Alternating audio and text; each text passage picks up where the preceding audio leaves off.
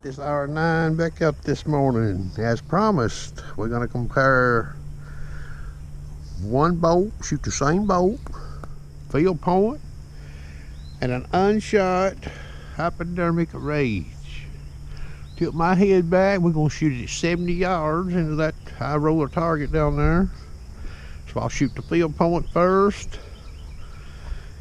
Go pull it, unscrew the field point, put the hypodermic head on there and fire it and see what happens. The field pointed bolt has been shot down range at 70 yards. Now this bow, no warm-up shots this morning, none of this, this is the first shot. Bow been sitting idle for roughly 14 hours. Field pointed bolt. Now this is bolt number 9. Okay. Ugh. Bolt number 9 instead of what I've been using, bolt number 7. We're going to go put that hypodermic on it and fire it. Hey, here we go. Now I'm just screwing it up tight. Wherever she stops is where she stops, okay? I've never shot a real one of these. I had a target comparing, okay?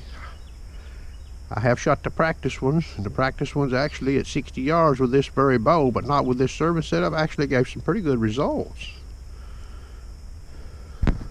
Oh, a hypodermic is down there, been fired. We'll go look at it.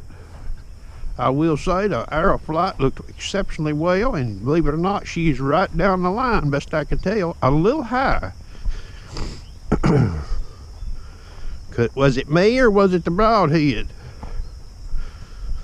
Well, I'll tell you this, based on my experience using these last year of hunting, I'll say it was the broadhead. I probably want to adjust my scope down just a little bit after adjusting for field points. Maybe like a, I don't know, I'll let y'all look at it, make your own mind up. I've let this camera run while I've walked this 70 yards practically. Not a bad result at all. Y'all can see it there. Okay. It comes out of the target easier than that old field point.